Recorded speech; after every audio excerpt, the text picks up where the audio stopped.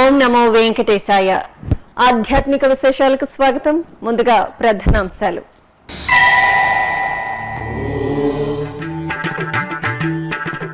తిరుమలలో ఘనంగా ఆచార్య ఋత్విక్వరణం. మహా సంప్రోక్షణకు భగవదనుజ్ఞ తీసుకున్న ఋత్విక్కులు.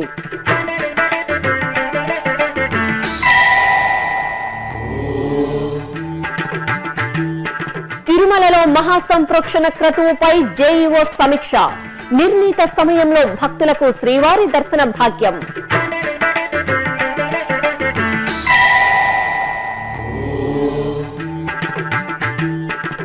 అట్టహాసాలు లేని మహాఘట్టానికి సర్వం సిద్ధం.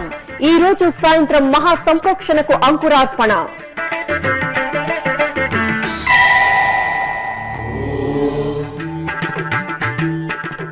తిరుపతి కోదండరామునికి సహస్ర కలశాభిషేకం. సహస్రధారల నడుమ స్వామివారి దివ్య దర్శనం.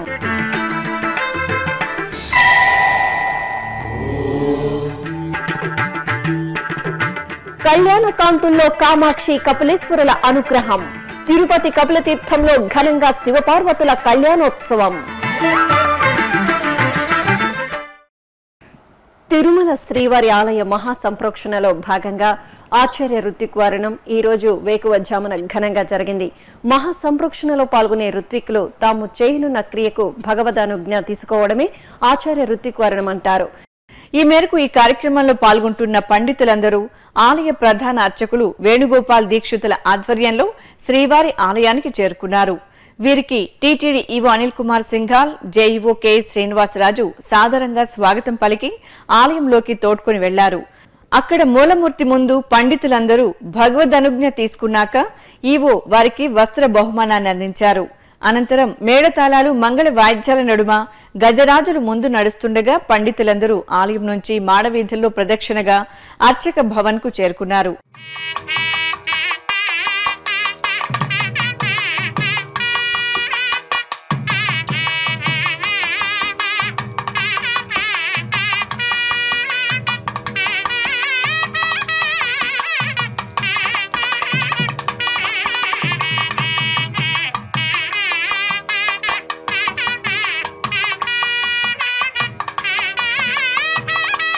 అక్కడ వీరికి మంగళ నీరాజనాలు సమర్పించాక అర్చకులందరూ తాము బస చేసే ప్రాంతానికి చేరుకోవడంతో ఈ ఘట్టం ఘనంగా ముగిసింది.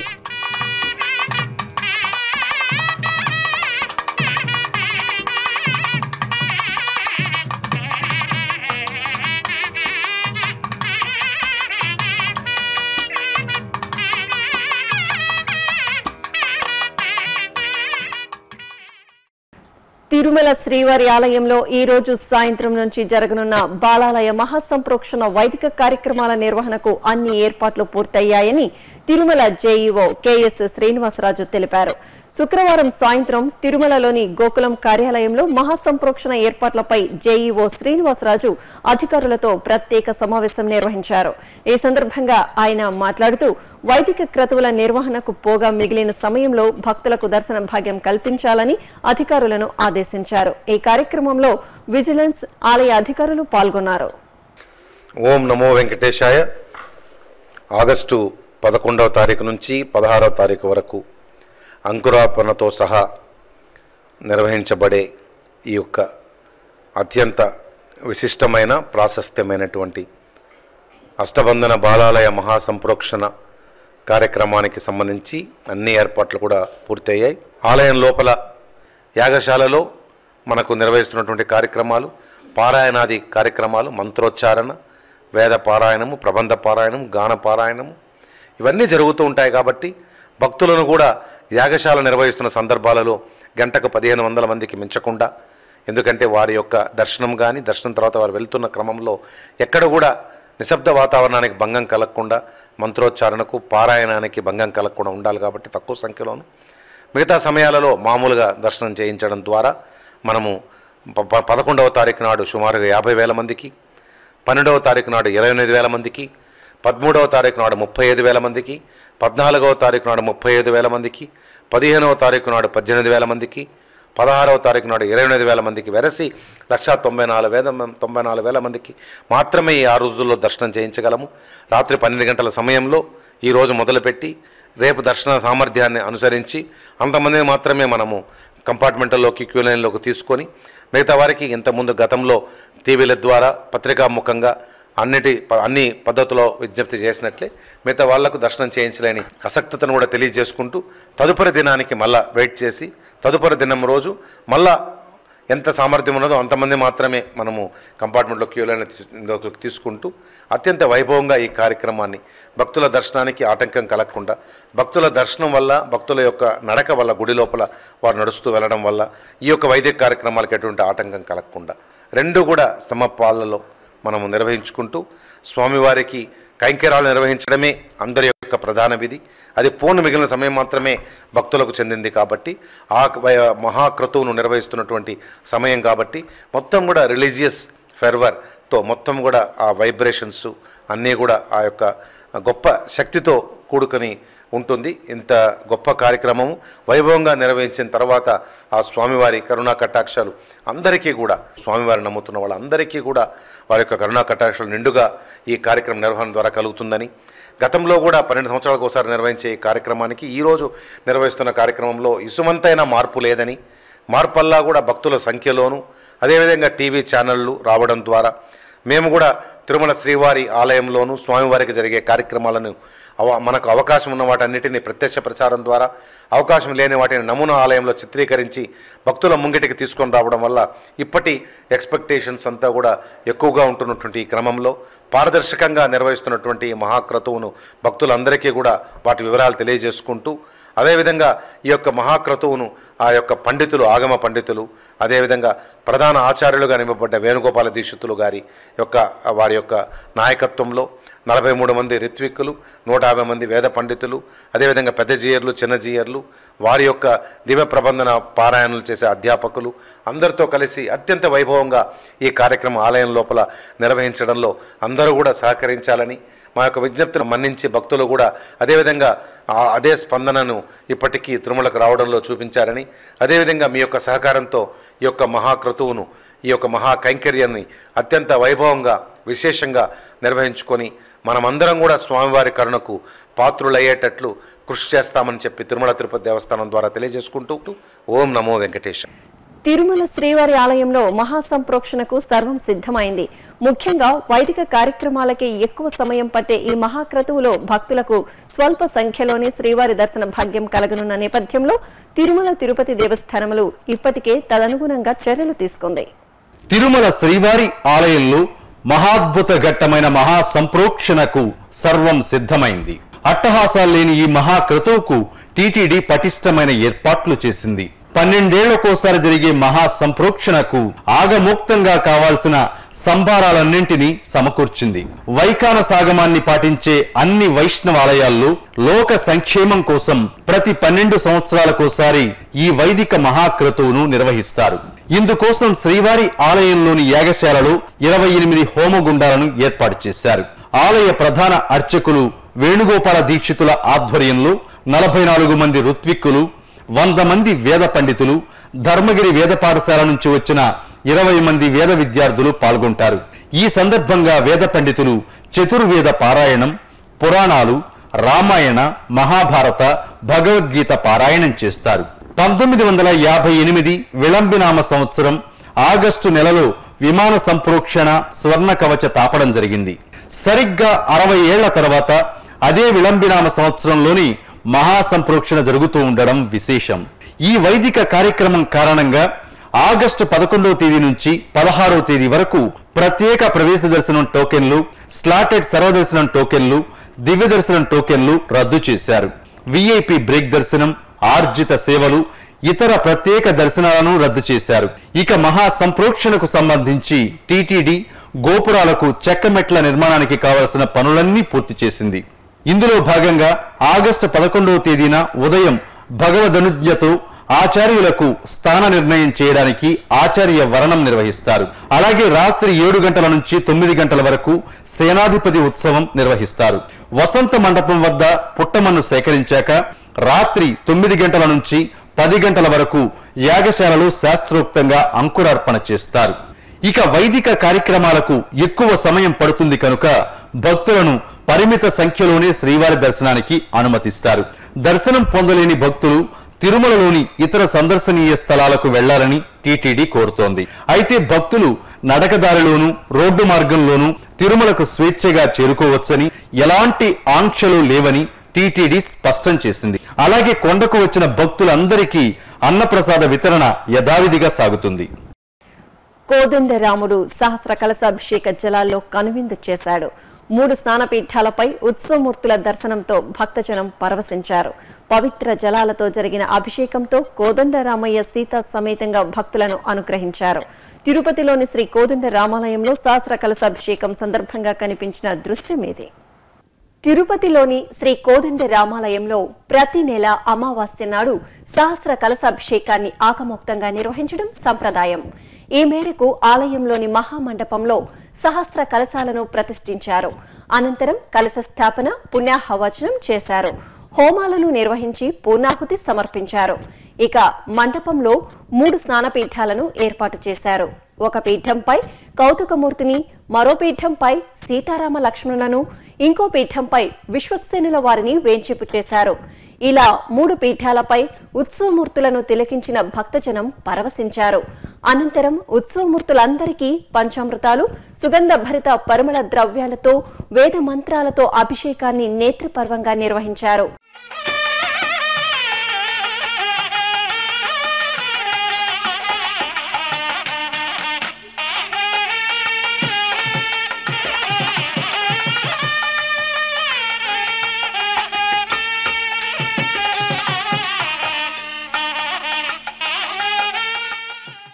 ఆపై నక్షత్ర హారతి, కుంభహారతి, మహామంగళ హారతి సమర్పించారు.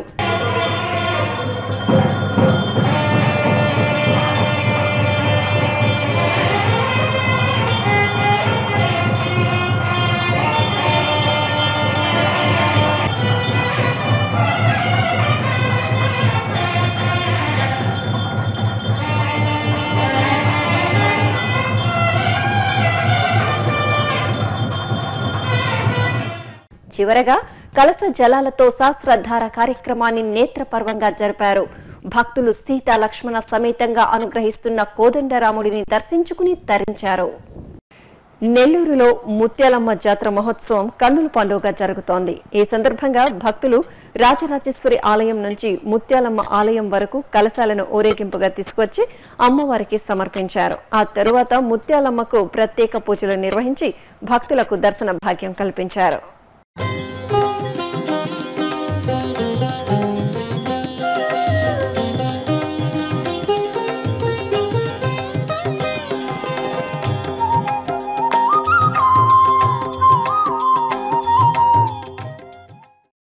విశాఖపట్నం శ్రీ ఆదిశక్తి నాగదేవి అమ్మవారి ఆలయంలో ఆషాఢ మాసం సందర్భంగా అమ్మవారు అన్నపూర్ణాదేవి అలంకరణలో భక్తులకు దర్శనమిచ్చారు. ప్రాతకాలమే అమ్మవారికి ప్రత్యేక పూజలు నిర్వహించి అన్నపూర్ణాదేవిగా అలంకరించారు. అన్నపూర్ణాదేవి అష్టోత్తరాలతో కుంకుమార్చనలు జరిపి మంగళ నీరాజనాలు సమర్పించారు. భక్తులు అమ్మవారిని దర్శించుకుని పునీతులయ్యారు. అనంతపురం కొత్త ఊరిలో కొలువైన శ్రీ వాసవిమాత అమ్మవారి ఆలయంలో ఆషాఢమాస పూజలు ఘనంగా జరిగాయి. చివరి శుక్రవారాన్ని పురస్కరించుకుని అమ్మవారిని వివిధ రకాల కూరగాయలతో శాకంబరి దేవిగా అలంకరించారు. మహిళలు అమ్మవారిని దర్శించుకుని శ్రీ లలితా సహస్రనామాలను పారాయణం చేశారు. కడపలోని శ్రీ చౌడేశ్వరి అమ్మవారి జయంతి మహోత్సవాన్ని ఘనంగా నిర్వహించారు. ఈ సందర్భంగా వేకువజామునే అమ్మవారి మూలమూర్తికి పంచామృతాభిషేకాలు జరిపారు. పాలు, పెరుగు, తేనె, నెయ్యి తదితర ద్రవ్యాలతో అభిషేకించారు. భక్తులు అమ్మవారి అభిషేక సేవను తిలకించి తరించారు. తూర్పుగోదావరి జిల్లా వాడపల్లి వెంకటేశ్వర స్వామివారి ఆలయంలో అలివేలు మంగమ్మ శాకంబరి దేవిగా భక్తులకు దర్శనమిచ్చారు. ఆషాఢ మాసోత్సవాల్లో భాగంగా అమ్మవారిని పలు రకాల కూరగాయలు, ఆకుకూరలతో శాకంబరిగా అలంకరించారు. ఇలా శాకంబరిగా అమ్మవారిని అలంకరిస్తే వ్యవసాయ అభివృద్ధి జరుగుతుందని ఇక్కడి వారి నమ్మకం. భక్తులు అమ్మవారిని దర్శించుకుని మొక్కులు చెల్లించుకున్నారు. ప్రముఖ శైవక్షేత్రం శ్రీకాళహస్తిలో ఆడి కృతిక మహోత్సవాలు ఘనంగా పరిసమాప్తమయ్యాయి. ఉత్సవాల చివరి రోజున స్వామివారికి పల్లకి ఉత్సవాన్ని ఘనంగా నిర్వహించారు. ఒక పల్లకిపై శ్రీ వల్లి దేవసేన సమేత శ్రీ సుబ్రహ్మణ్య స్వామి, మరో పల్లకిలో శ్రీ గంగా భవాని సమేత శ్రీ వాయులింగేశ్వరుడు, మూడవ పల్లకిలో శ్రీ జ్ఞానప్రసూనాంబిక అమ్మవార్లను సర్వాలంకార శోభితంగా అలంకరించి కొలువుదీర్చారు. మేళతాళాలు, మంగళ వాయిద్యాల నడుమ పల్లకి ఉత్సవం శోభాయమానంగా జరిగింది. 3 పల్లకిలలో ఊరేగిన స్వామి అమ్మవార్లను భక్తులు దర్శించుకుని ప్రణమిల్లారు. వరంగల్లోని హనుమాన్ భజన మందిరం ఆధ్వర్యంలో నగర సంకీర్తనను నిర్వహించారు. ముందుగా శ్రీ మహాలక్ష్మి ఆలయంలో అమ్మవారికి ప్రత్యేక పూజలు జరిపారు. తరువాత లోక కళ్యాణార్థం శ్రీకృష్ణ స్వామివారి భజనలు ఆలపిస్తూ భక్తులు నగర సంకీర్తనను నిర్వహించారు. తిరుపతిలోని ప్రముఖ శైవక్షేత్రం కపిలతీర్థం శ్రీ కపిలేశ్వర స్వామివారి ఆలయంలో మాస శివరాత్రిని పురస్కరించుకుని శ్రీ కామాక్షి సమేత శ్రీ కపిలేశ్వర స్వామివారి కళ్యాణ మహోత్సవం అంగరంగ వైభవంగా జరిగింది. ఆలయంలోని కళ్యాణోత్సవ మండపంలో ప్రత్యేకంగా ఏర్పాటు చేసిన వేదికపై శ్రీ కామాక్షి సమేత ఉత్సవమూర్తులను పరిమళ భరిత పుష్పాలు, స్వర్ణాభరణాలతో శోభాయమానంగా అలంకరించి వేంచేపు చేశారు. మేళతాళాలు, మంగళ వాయిద్యాల నడుమ అర్చక స్వాములు శైవకమోక్తంగా కామాక్షి సమేత కపిలేశ్వర స్వామి వారి కళ్యాణ క్రతువును జరిపి పంచహారతులు సమర్పించారు. భక్తులు కనులారా కళ్యాణాన్ని తిలకించి శ్రీ కామాక్షి సమేత శ్రీ కపిలేశ్వర స్వామి వారి అనుగ్రహానికి పాత్రులయ్యారు. ఇప్పుడొక చిన్న విరామం. శ్రీ వెంకటేశ్వర సర్వశ్రేయస్ ట్రస్ట్ బాలలు భగవంతుని ప్రతిరూపాలు. అనాథలైన బాలబాలికలను అక్కున చేర్చుకుని వారిని ఆదరిస్తూ వారి భవిష్యత్తుకు మెరుగులు దిద్దే దివ్యధామమే శ్రీ వెంకటేశ్వర బాలమందిరం. బాలబాలికల ఉన్నత విద్యకు బాసటగా నిలుస్తూ స్వావలంబన దిశగా వారి అడుగులు పడేలా పరిరక్షిస్తున్న శ్రీ వెంకటేశ్వర సర్వశ్రేయస్ ట్రస్టుతో మీరు చేతులు కలపండి. వసుధైక కుటుంబం అనే ఆధ్యాత్మిక భావానికి భక్తి వెలుగులు అద్దండి. మరిన్ని వివరాలకు సంప్రదించవలసిన ఫోన్ నంబర్లు 0877 22 77 777, 0877 22 33 333 లేదా టీటీడీ వెబ్సైట్ను చూడండి www.tirumala.org లేదా www.ttdsevaonline.com. ఓం నమో వెంకటేశాయ.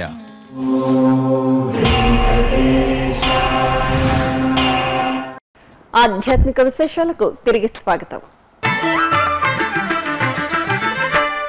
తిరుపతి గోవిందరాజస్వామి ఆలయంలో చక్రతాళ్వార్ శాత్తుమర ఉత్సవం శుక్రవారం ఘనంగా జరిగింది. గోవిందరాజస్వామి వారి ఆలయంలోని మొదటి గోపురంలో పుష్యమి నక్షత్రం నాడు శ్రీ సుదర్శన చక్రతాళ్వార్ను ప్రతిష్ఠించారు.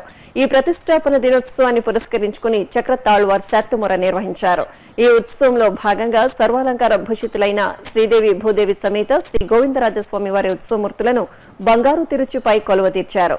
మేళతాళాలు, మంగళ వాయిద్యాల నడుమ స్వామివారు తిరుచుపై ఆలయ మాడవీధుల్లో భక్త కోటికి దర్శనమిచ్చారు.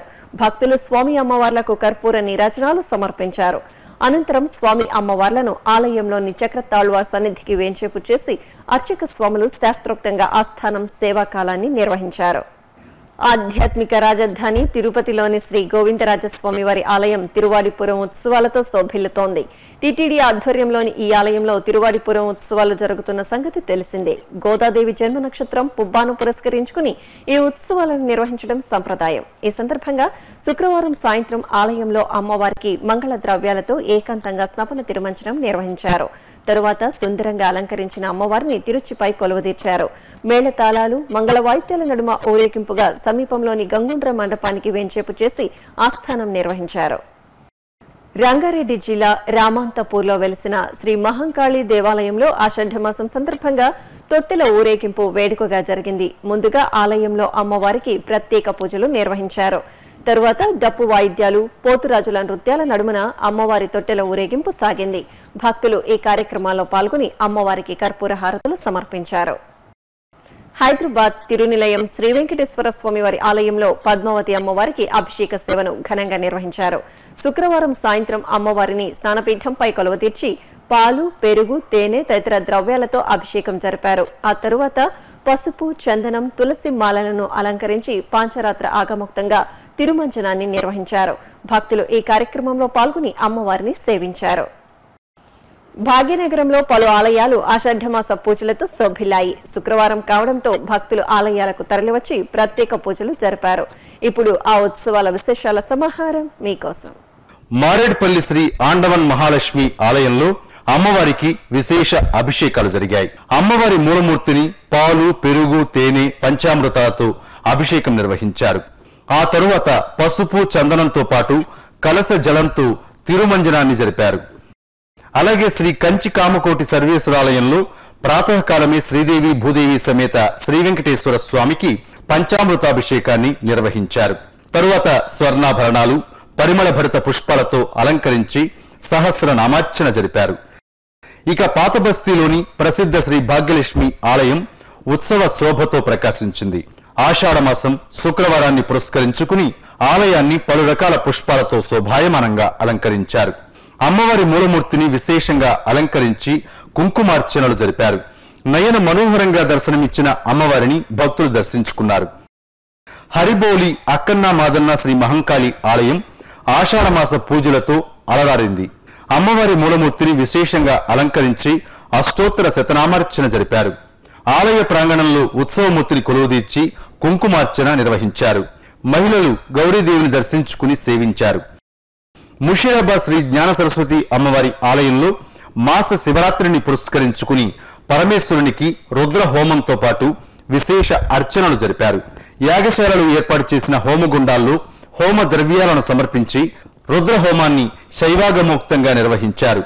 తరువాత గర్భాలయంలో లింగస్వరూపుడై కొలువుదీరిన పరమేశ్వరుని విభూది, చందనం, పుష్పాలతో అలంకరించి సహస్రనామార్చన చేశారు. హబ్సిగూడ శ్రీ వెంకటేశ్వర మహామంత్రపీఠం ఆధ్వర్యంలో నిర్వహిస్తున్న నమో వెంకటేశాయ రథయాత్ర ఘనంగా ప్రారంభమైంది. 7 కోట్ల జప సమర్పణలో భాగంగా జగన్నాథ పీఠాధిపతి శ్రీ వ్రతధర నారాయణ జీఎస్ స్వామి సమక్షంలో శ్రీ వెంకటేశ్వర స్వామి వారి మూలమూర్తికి పూజాధికారులు నిర్వహించి రథయాత్రను ప్రారంభించారు. ఈ కార్యక్రమంలో భక్తులు పాల్గొన్నారు.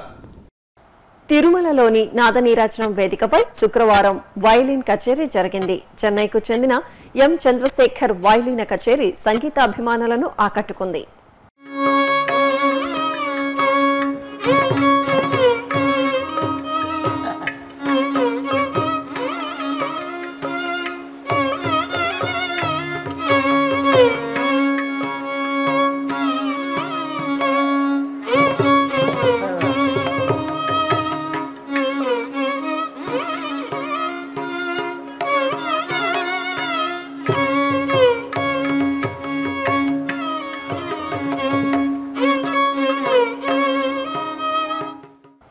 హైదరాబాద్ రామకృష్ణ మఠంలో జరిగిన పలు సాంస్కృతిక కార్యక్రమాలు ఆహుతులను ఆకట్టుకున్నాయి. ఈ సందర్భంగా ఏర్పాటు చేసిన గాత్ర కచేరీ, నృత్య ప్రదర్శనలు అందరినీ అలరించాయి. ప్రముఖ గాయకుడు ఎస్పి బాలసుబ్రహ్మణ్యం ఈ కార్యక్రమంలో ముఖ్య అతిథిగా పాల్గొన్నారు.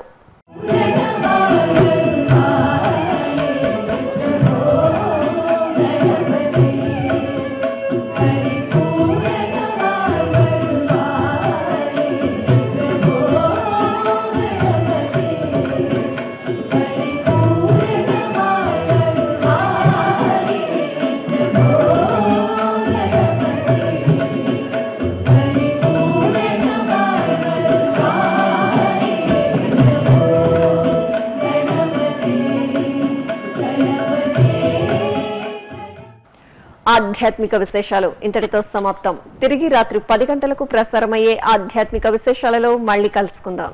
ఓం నమో వెంకటేశాయ.